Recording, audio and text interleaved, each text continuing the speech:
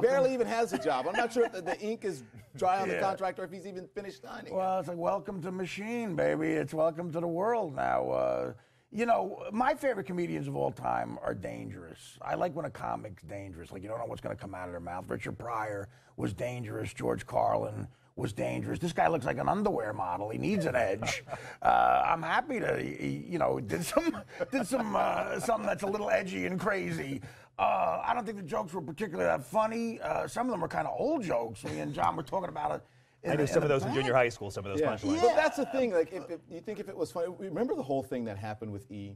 Right. Sometimes it's who says it, right? Sure. Because if Joan Rivers said something, everyone would laugh and go, "Oh, that's just Joan Rivers." But if Juliana Rancic says it, even though it's written for her, there's an outrage. Don Rickles is like that too. He gets away with a lot of stuff. If you read it on paper, out of context, it looks like the most offensive thing ever. But I mean, I officially support Trevor Noah. I think he should get the job, and he'll get out of this controversy, and it'll be fine. But do you think that this is, and maybe it's social media driven? I find now that, John, that people are outraged for just the sake of being outraged. Well, you're right. Our national addiction is umbrage, and we can't get enough of it. And everyone out there loves to be offended, especially on social media. It's one of the few things that unite conservatives and progressives in our culture. We love to be outraged. These jokes would not have been as outrageous if someone, like Artie said, that we all knew had said it, if Howard had said it, if Carlin had said it.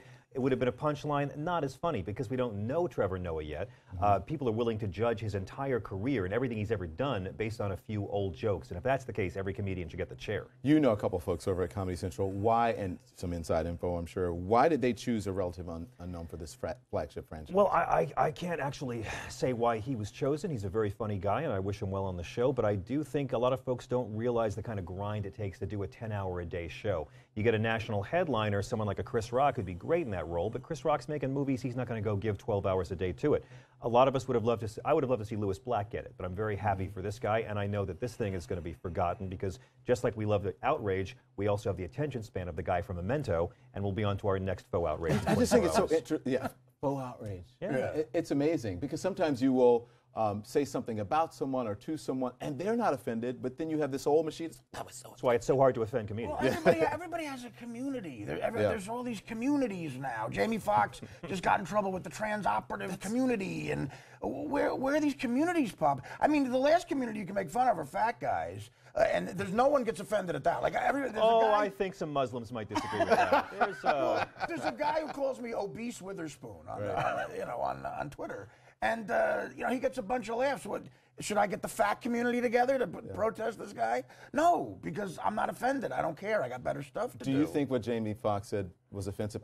Honestly, I lauged at the joke, and I have trans friends. Listen, we're comics. Right. The guy who won the decathlon in 1976 is becoming a broad. If we can't...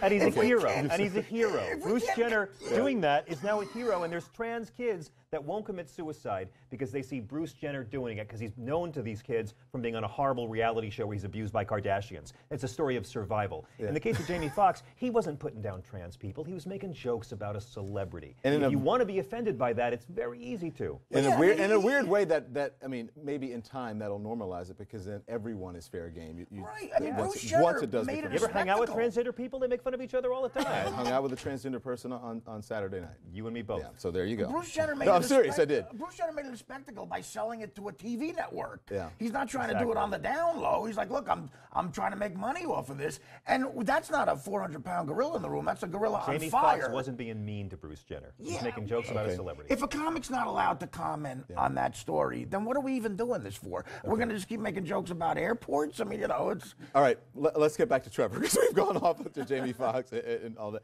I want to go to, he was on your show, and let's watch. Here's a clip of him on your show. Some of the classiest racism I ever came across in America was in Lexington, Kentucky. Okay. It was beautiful racism. Charming. No, it was charming racism. Well, they perfected it down there. They said the most amazing things, you know.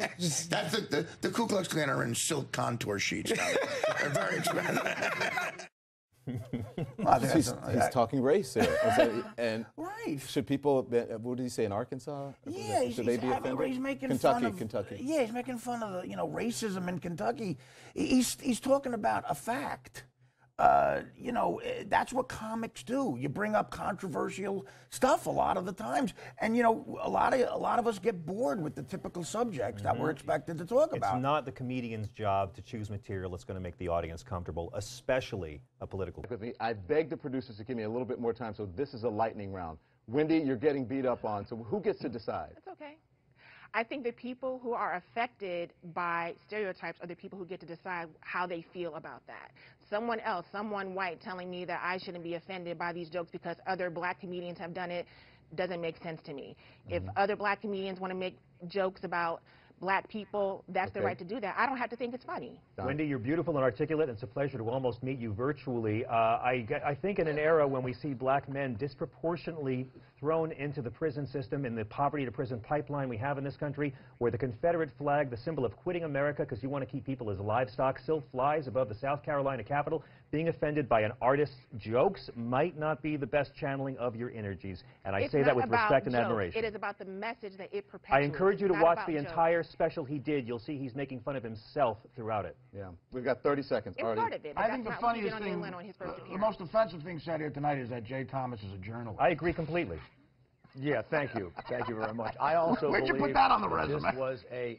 This was a decision to try and get people internationally involved in The Daily Show. I think that's the biggest mistake they're making. That could be, they want it to be some international kind of a thing, and it's working. Nobody minded those jokes in South Africa. That's it. Natalie, sorry we didn't get you in, but thank you, everyone. We'll have you back.